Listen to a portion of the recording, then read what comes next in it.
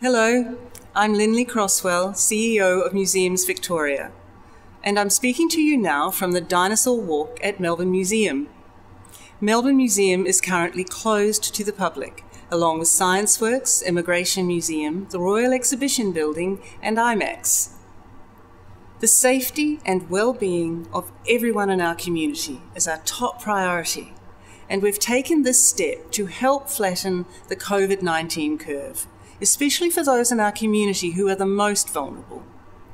So for now, we're temporarily closed, but we'll continue to monitor the advice from the Victorian Chief Health Officer. We understand the vital role museums play in our community and in helping us to understand the world around us. And during these challenging times of physical distancing and self-isolation, it's more important than ever to find ways to come together and connect with each other. So, with this in mind, we're finding new ways to bring our museums out to you. We're calling this Museum at Home, where you can connect, explore, and learn more from your favourite museums every day. And I'm inviting you to delve into our digital channels and enjoy this with us.